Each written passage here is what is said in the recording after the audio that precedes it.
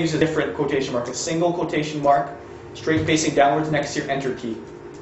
STATA is incredibly particular about this, and I actually wasted half an hour today because I had this typographical problem, which I'll tell you about in a bit. But be very careful. You have to use these two characters. You can't just use quotation marks. You can't use things that face the same way. So numerator divided by the denominator, the classic definition of a fraction. Same thing, start with the quotation mark this way, apostrophe this way, and start with, and then end with the straight down mark. Were these just incredibly anal programmers? This is a relic, as I explained last time, of the C++ sort of programming language. This is the 10th iteration of STATA. So there have been a lot of changes since then, but this is simple. It's also something that's exclusive in that these characters aren't used for anything else. So, is it cool? Of course not, but it's like learning a new language. It's quite obnoxious in the beginning. So this is the fraction of mothers who were 25 years old when they gave birth in 2002. Let me just point one more thing out to you. You can also make STATA display text.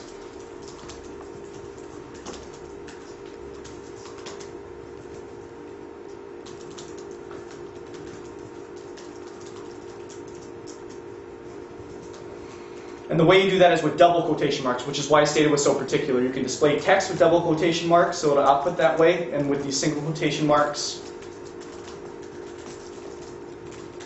you can do the rest. This is just being fancy. This leads up to what we're going to do at the end of today's session, creating a do file. Does anybody have any questions about, instead of just using numbers, plugging in variables, and how to get the system R-class variables?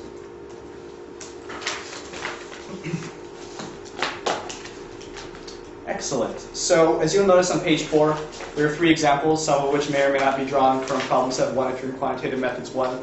If so, try them out on your own. If we have time today, which I don't think we will, you can go back and we'll do some, but I don't think we'll have time. So there are answers in Appendix B. So try these out. You should be able to do these based on everything I've just talked about now.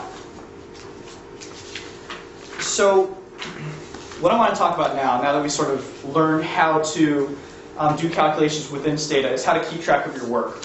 What I want to point out to you is that there are 2 ways to do this. There's what's called a log file and what's called a do file. And I'm going to explain what a log file is first and then move on to the do file, which is going to be sort of culmination of the first 2 days of this workshop. So what the log file does is to keep track of everything you type in and everything STATA outputs. So that if you're on a mission to sort of find out an equation or a model that works for a process you're looking to capture in your research, a log file is oftentimes a good way to do things if you don't want to take the time to really logically think about what steps you're going to write out. You want to try a bunch of different regressions, try a bunch of different things. It can get pretty messy if you run it for too long, but it's a great way to think about your work without fearing that STATA is going to close, my computer's going to crash, and nothing will be saved. So let's just start using a log file right now. And the way to do that is on the bottom of page 4, you can see that the command is the log using command. So again, it's the same command form, log using file name. I'm just going to call this workshop 1 example.txt. And after the comma, as with everything else, there are options you can specify. The default STATA option is some proprietary log technology that only STATA can read. So use text format so that anybody can read it. You can send it anywhere. This is also the preferred mode of sending in homework assignments with the text option. And I'm using text replace because I have a new file already.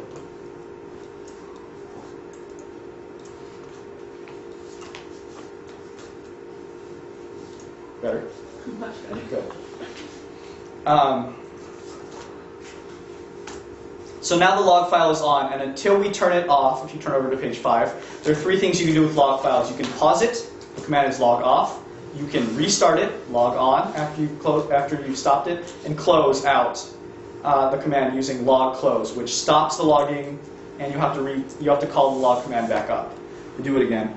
So what we're going to do now to sort of practice with the log function is to create a dummy variable, and we did that last time. So let's just review how to do that. This is with the generate and replace commands. What we're going to do is create 2 dummy variables, one for teenage mothers under the age or including the age 19, and then mothers who are older, 35 and over. So let's do the first one.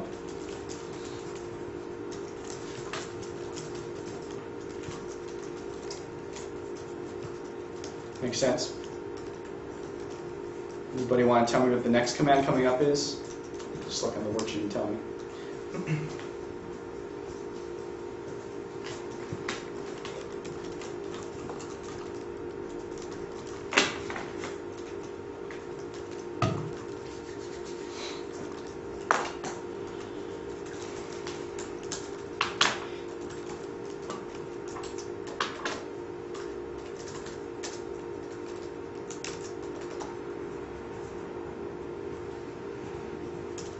Replace.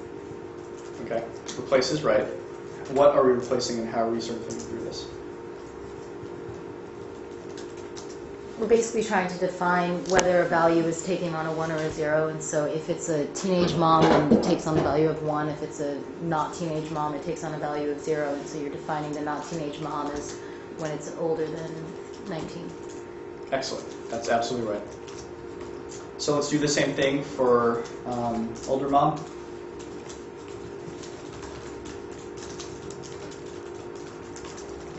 Greater than or equal to 35. Greater than or equal to is important. You want to make sure you capture 35. Why do you have to use replace? You have to use replace because STATA.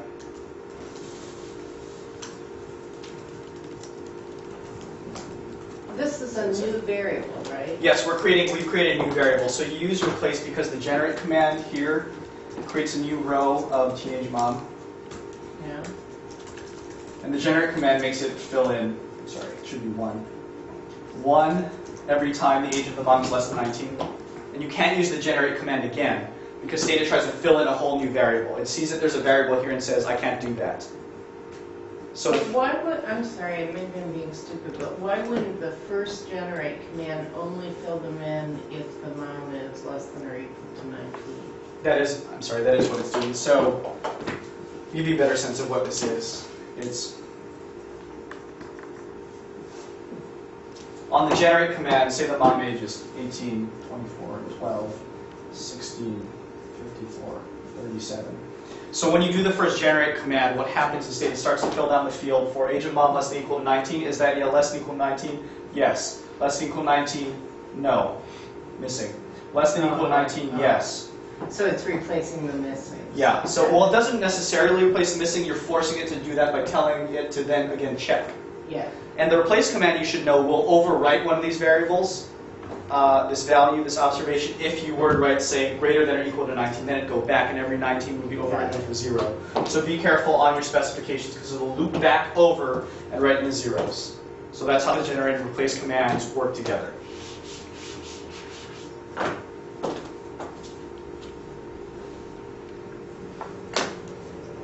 And I put a typo here. There you go. So let's check out the means and standard deviations for two things we've generated here.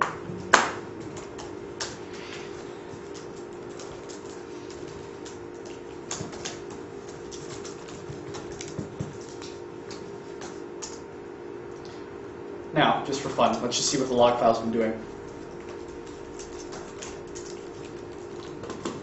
I'm only going to do this once. I just want you to see sort of what the log file output looks like. So this is everything we've been typing in, and it records all the commands and all the responses to the commands. As you can see right here, I messed it up. There's a typo. I didn't put if, and it records that. So you should just know that it could get pretty messy if you're just sort of typing in willy-nilly and things like that. So what you should know is what you really want to do is to combine this with a do file. I'll show you how to do that in just a second. So we've now seen the means for these new dichotomous dummy variables we've created, and the one exercise that we should do to make sure we understand exactly how not only these variables work, but also how to use the STATA calculator is let's just try and compute the fraction of 19-year-old or fewer mothers and see how that compares with the dummy variable we've created. Yes, Christina? If you wanted to start the log file again, you wouldn't use